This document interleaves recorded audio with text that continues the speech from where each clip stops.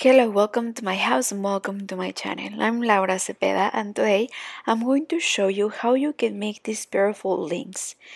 I know that 4th of July is coming and I wanted to make this decoration for all of you. But remember that if you watch this video from other video and you are not from the US, well, you can make this idea using the colors of your flag, okay? Remember that also this idea could be useful for any other project or celebration that you have in mind.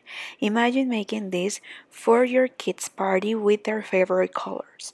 I think it will be so easy and different and your party will look beautiful. So please stay tuned till the end and please let me know here in the comments in what else you think this project will be useful. You won't believe how easy it is, and the best part, I guess, that you will use all the material that you have left from previous videos because we approximately use 50 grams in each color and you can make many and in the different sizes that you want, okay? But well, let's don't waste more time and let's start.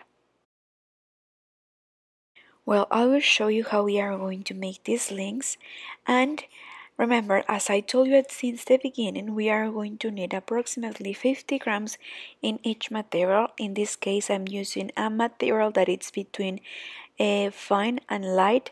I will use 3 different colors. I will follow the path of the US flag, that it's red, blue, and white. I will use the hook of number 3.5 millimeters and I will use also an embroidery needle.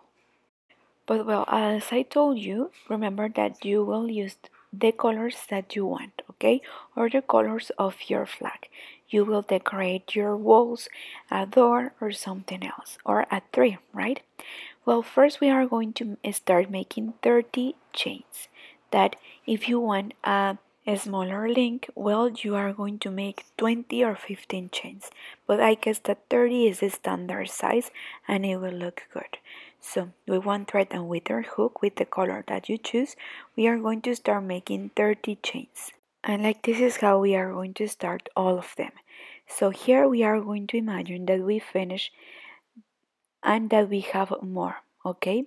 So we are going to finish the 30 chains, and like I already made some links, I will close it, but I will close it inside these links that I already made. So imagine that you made more, and when you are about to make the first one, well, you just will close in circle, slip in one, and go up with one chain and continue making the chains the stitches like we are going to make here.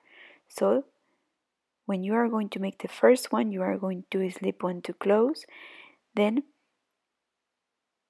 we will go up with one chain. But like here I already made some, while I crochet I will join with the rest of the links, and like this we are going to add more and more and more.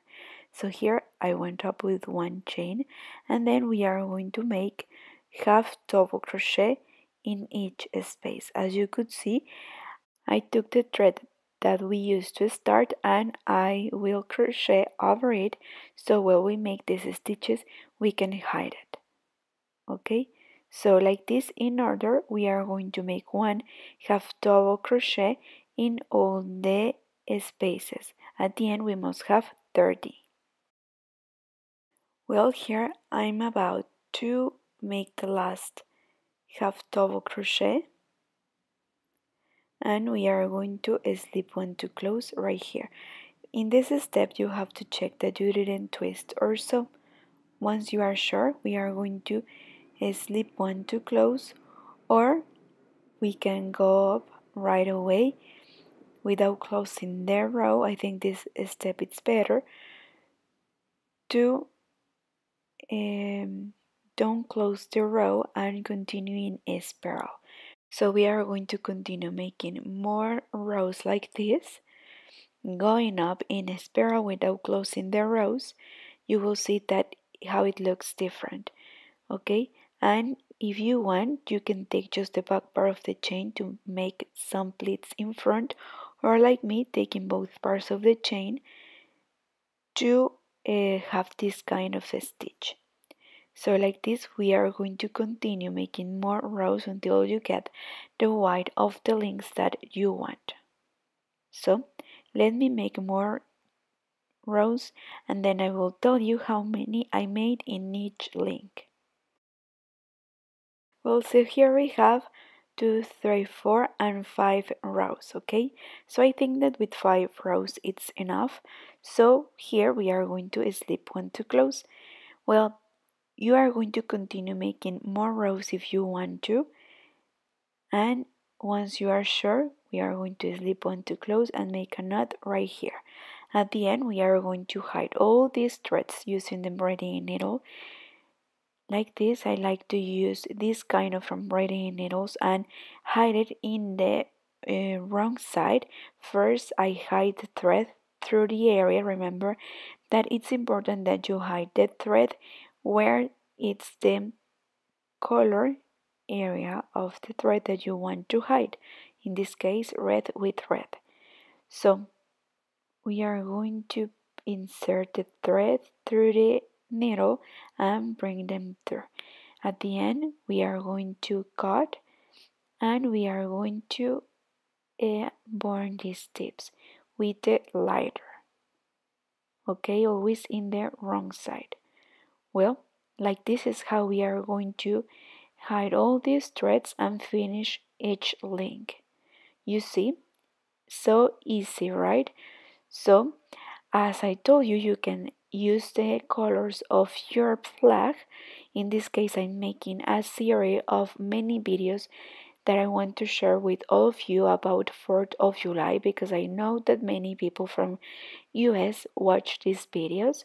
So here I wanted to share more ideas of how you can decorate for this coming celebration that I know it's one of the biggest, 4th of July. But remember that this idea could be useful for any other celebration that you may have in mind. You can use the color of your flag or you can use your favorite colors to decorate any celebration. For example, in the party of your kids, your birthday, or any other project. But well, thank you so much for watching till the end and don't forget to subscribe. Stay tuned.